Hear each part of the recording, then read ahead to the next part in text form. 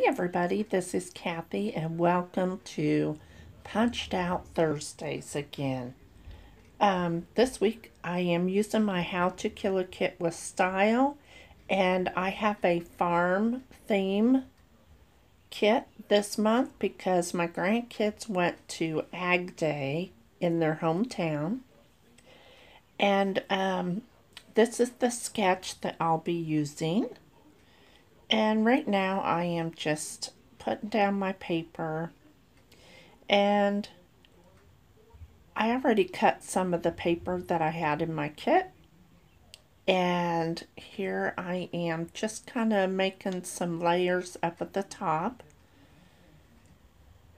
And this piece of paper here, well, let me get that straight first. I decided to get another sheet of paper too. So I pulled in some of that brown to go with Braxton's sweatshirt. And yeah, I can't get anything straight. So here's the sketch, which I did put it up in the left. So I decided I punched out of that baby farm paper. I've had it in my stash for quite a while. And I punched a circle out of there. And right here I am just putting some orange behind the camera. And then I punched out another orange circle. And I'm just going to overlap them so you can see like an outline of the orange behind my circle. And then I decided that, sorry, the paper's in the way. Then I decided to use my heart punch, and at the bottom of the sketch you can see some stuff at the bottom. And I flipped the sketch.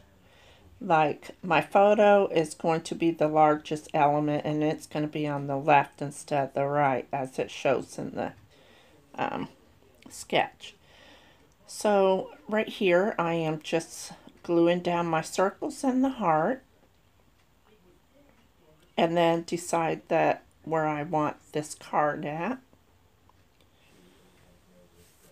And then I want to put some journaling pieces down, but first I'm going to put these little banners, and I'm going to put them on the left side of the photo. In the sketch it shows that these banners are on the right side, but since I moved my photo, I like having them, but it needs a little bit of orange. So I have 3 orange circles, one at the left and one on the bottom, and on up with the camera and that larger circle. So then I decide, and I'm sorry you're going to see my head, maybe not, but I'm trying to just punch this brown paper and put a border on it. And I should have done that in the beginning, but last minute I thought it needed a little bit more texture. So here I am putting some journaling squares behind the circle. And I have this horse that I pulled from my sticker sheet.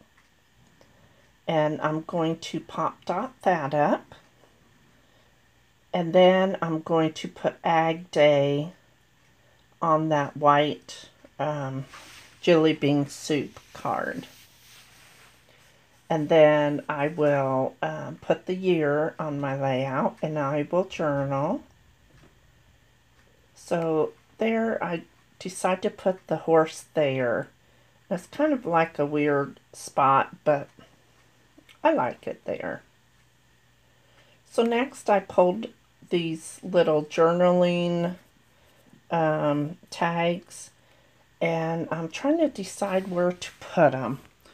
So I decided to put it up above the photo, and then I'm just going to put the other 2 on top of them, kind of stagger them.